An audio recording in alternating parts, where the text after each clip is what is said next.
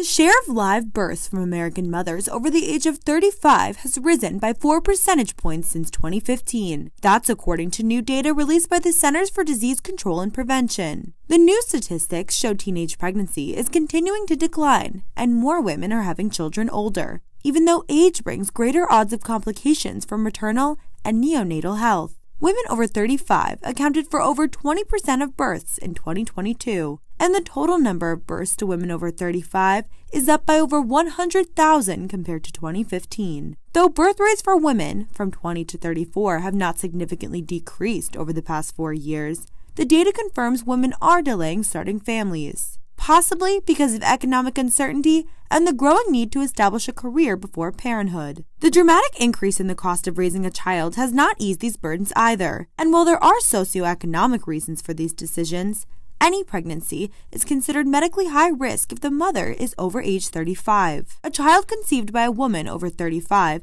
is at a higher risk for chromosomal abnormalities, like Down syndrome. A mother's risk for developing preeclampsia and gestational diabetes also significantly increases with age, as well as the risk for both miscarriage and stillbirths. As of 2022, the median age for first-time motherhood is 30 years old.